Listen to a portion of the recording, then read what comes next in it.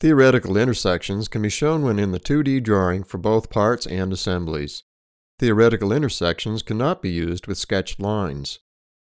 On projected edges in the 2D drawing, the Theoretical Intersections tool adds an annotation that displays the location of the intersection of the two selected lines.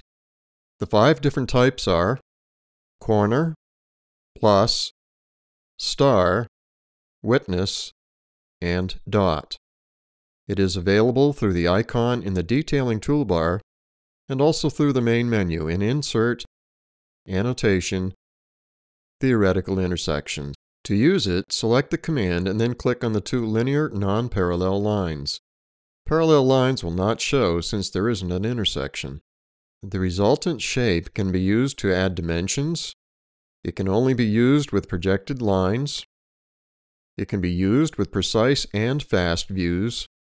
And if in an assembly, it can be used between different parts.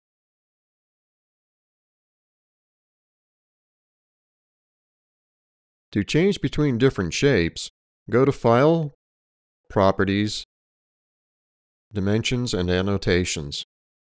The shape is a global option for the entire drawing. You've just learned that Alibre Design's theoretical intersections can be shown when in the 2D drawing for both parts and assemblies. On projected edges in the 2D drawing, the 5 different theoretical intersections add annotations that display the location of the intersection of 2 selected lines.